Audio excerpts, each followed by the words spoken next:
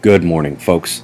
The aftershocks in the Solomon Islands continue. Santa Cruz had two big shakes yesterday. The first downgraded from 7.0 to 6.8, and then just 4 hours later, we had another big aftershock, also a 7-pointer.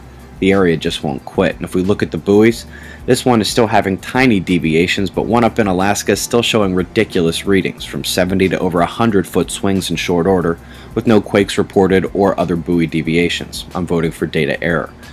Taking a look again at the planets, this is one reason the Quake Watch is still enduring. A party of planets in the house of the rising sun and the moon just pulled into the driveway. I'm going to turn the atmosphere back on and send the sun on its way because people have been asking where to spot ice on. First, you need a fairly good scope right now, but when the sun sets, Jupiter rules from atop the sky and Orion is easily spotted between him and Sirius, the other brightest star in the post-sunset sky. Looking up to Procyon, Pollux, which will be directly atop Orion's head, and ding, there's Comet Ison. Those in the southern hemisphere will need to look a little bit more northeast in the sky rather than southeast here. Good article on how Earth can swing from very, very hot to very, very cold in a short amount of time and how that can happen. We also have a follow-up to yesterday's story on the low water levels in the Great Lakes. Red high pressure, more mild weather. The lows in northern Australia, however, will bring tropical rains and storms. Perth in Western Australia will be very hot tomorrow. Europe, you got two lows, and while the northwest low is more powerful, driving air mass and moisture, the real precipitation threat is on the east leading edge of the southern low, where it will be mostly snow as you get much north of Greece. Sorry to be a homer the last few days, but the USA weather simply been worse this week.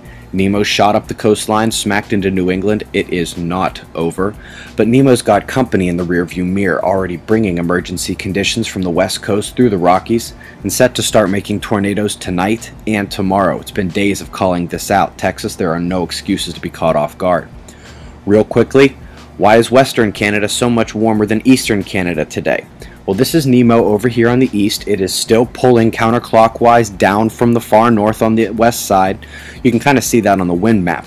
Meanwhile, out west, the same counterclockwise motion has the leading east edge, bringing warmer, moist air up the coastline and heating it up. But it'll also bring precipitation when the moisture hits colder, drier air. We showed the planets already.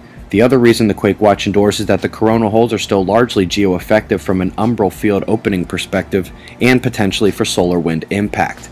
Tough to tell if it was a coronal hole stream or a tiny CME from this expected filament eruption, but the solar wind did see a peak around the end of the day yesterday. It's more visible here on the 3-day solar wind data. We took some moderate disturbance, had some matching inductions, and the tiniest plasma penetration. A tiny C flare on the sun was actually a Hyder flare in solar tsunami. There is a sunspot group that is stuck right in the middle of that electric violence and actually has some magnetic mixing potential in the center. This is where the polarities are meeting, but I wouldn't hold my breath for flares.